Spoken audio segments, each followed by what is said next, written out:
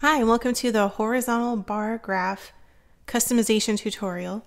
Let's get started. We go to our project panel, go to the All Graphs folder. Let's look for the horizontal bar graph folder and double click to open the horizontal bar graph composition. And as you can see in this comp, we can change our main text areas, our main title text. So if you double click on those layers, you can type your text.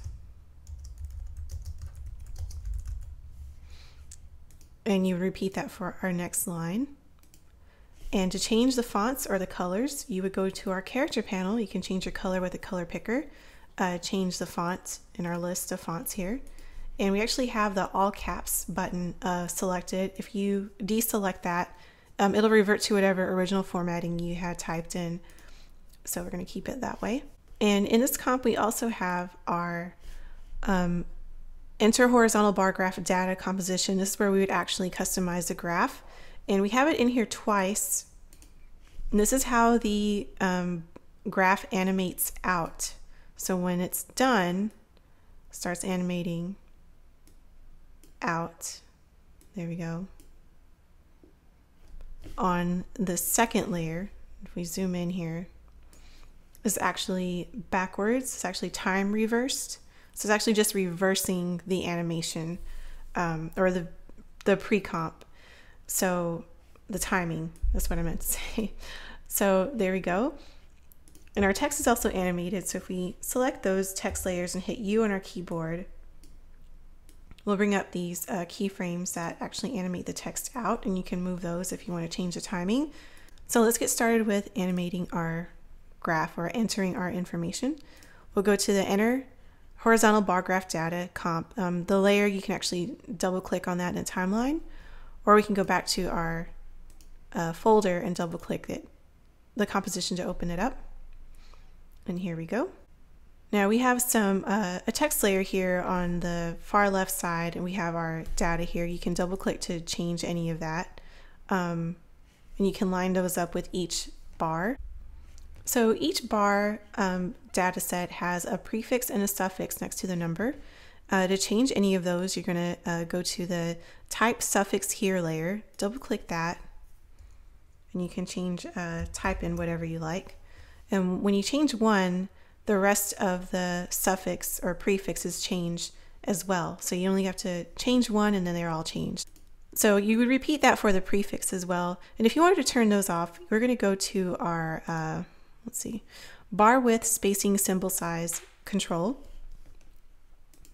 And if we look at our prefix and suffix checkboxes, we can turn that off. We can actually turn both of them off if you like, if you don't need any of those, or you can just leave them on. And in this controller, we can also change the size of the bars, the bar width. You can make those bigger. You can also change the spacing between the bars. So we'll undo all that. And you can change our number size here as well. And you can also turn on and off bars. There's a total of a maximum of 10 bars in this chart. So if you wanted less than that, you can just click on any of the check boxes and you can turn those off, or you can turn them back on. If we go to our next controller, it's enter data here. The data here is actually animated, so we will be editing our data on a keyframe. So if we hit U on our keyboard, we're going to click on, let's move this over, click on the second keyframe in each data set. So we have enter bar data 01, double click on the second keyframe, and you can change that to whatever you like. There you go. You can see our number and our bar have changed. And right now our maximum value is set to 600. You can change that to whatever you like, and our bars will be dynamically sized down relative to whatever the maximum value is. So that's how you do that. And if we move on to our bar and number colors, this is where we can change all of our colors, and each bar actually has its own color picker. They're all the same color right now, just for the sake of the preview, but if you wanted to make them different colors, you absolutely could do that. So you can change any of those colors. You can also change the text color here for our text on the left side of the graph. And you can change your number and symbol color here as well. There we go. Just undo those.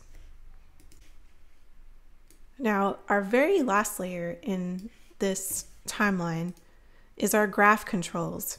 So if we twirl down to open that up, this is a shape layer, and in its contents we have a couple different lines, and they're actually turned off right now just for the sake of the preview, just because I like the way it looked. But if you wanted to turn on, click the eyeball icon, you can turn on these grid lines in the background.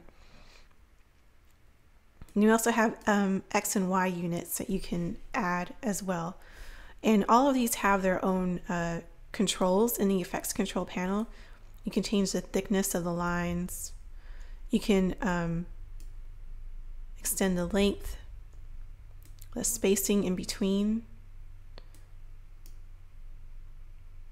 Well, that's the units.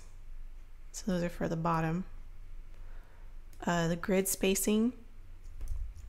So you have a lot of options here to even change the background grid. If you wanted to add more lines or you needed less lines, you could absolutely do that.